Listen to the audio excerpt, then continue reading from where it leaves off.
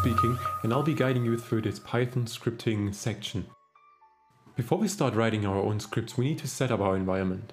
The coding editor of choice for this tutorial is Visual Studio Code, so go ahead and download and install it. By default, Unreal Engine uses Python 2.7. So if you don't have it already installed, go ahead to python.org.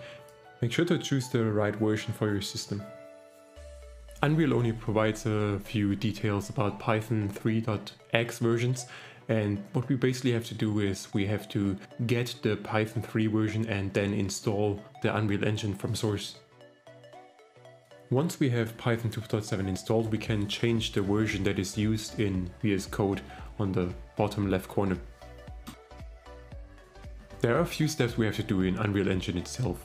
In order to activate the plugin for Python scripting, we have to go to Edit and then Plugins and enable Python editor scripting, sequencer and editor scripting utilities. Click the restart button to restart Unreal Engine. Once we've done that, we can close this plugin window and go to Edit, Project Settings. In Project Settings we can find a subsetting called Python and a checkbox that will enable the developer mode, which will give us advanced logging and Unreal Pi stub file. A second restart will enable all the settings, and we're now ready to go to Window and Developer Tools and into the output log. In here we can already see Python REPL mode is enabled. We can also switch to Python or command line, but we will stay with REPL here. We can now use this REPL mode to do some basic testing if everything is working. For now we will just print Hello World. Once we hit enter, we can see Hello World being printed.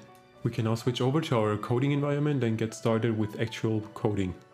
So first thing we always have to do is import Unreal package. The unreal.log method will allow us to print to the output console.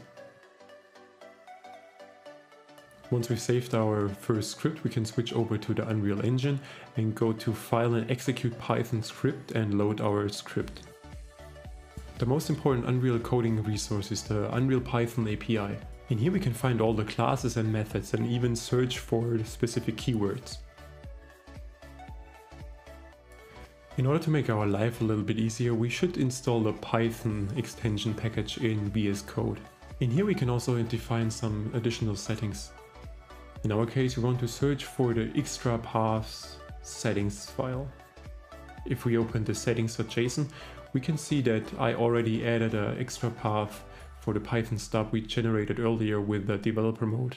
This unreal.py file was created earlier when we enabled the developer mode in Unreal Engine. It contains information on how to autocomplete your Unreal commands. Since we're all set up now, we can now start creating our very own scripts with Python.